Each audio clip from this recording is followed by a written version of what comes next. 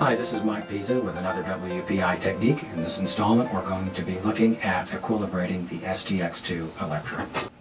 If you're planning on using the STX2 electrodes to make voltage measurements, it's a good idea to equilibrate the voltage measurement part of the electrodes before use so that you don't get an undesirable offset in the measurement. The electrodes are made of silver chloride, which is a reversible reaction, and therefore if we immerse these electrodes in solution with the meter off, the electrodes will be electrically shorted and will equilibrate. I have the electrodes immersed in a 0.1 molar KCl solution. It may take anywhere from 30 minutes to overnight of soaking these electrodes to get them to equilibrate. When you do that, you want to have the meter off. This shorts the electrodes electronically through its cable and allows the current to flow between the electrodes, and this is what causes an equilibration of the silver chloride ion content in each of the two voltage measurement electrodes.